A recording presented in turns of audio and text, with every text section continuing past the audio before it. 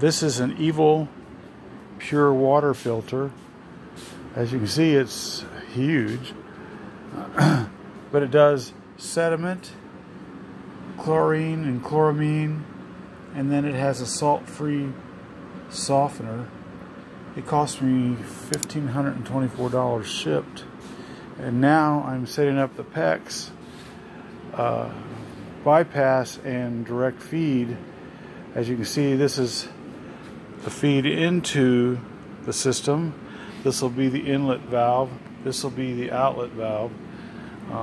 That's the bypass cutoff. When you turn this valve and that valve off, then you can run the bypass to change the filters. I had to put it on plywood because the studs are in unusual places. So I got each end that I'm going to lag the Evil Pure water filter into a really tight cabinet.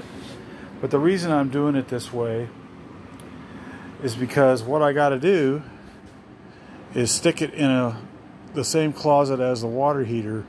That way when winter comes, the filter will not freeze up. Here it is installed.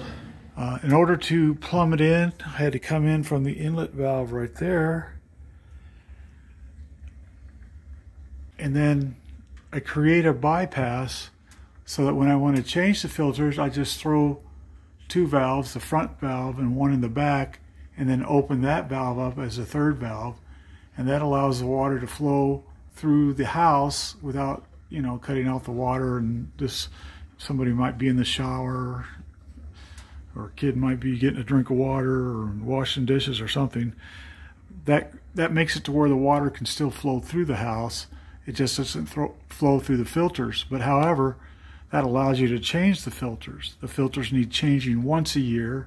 I had to move the water filter or the water heater over and put that underneath it so this would clear.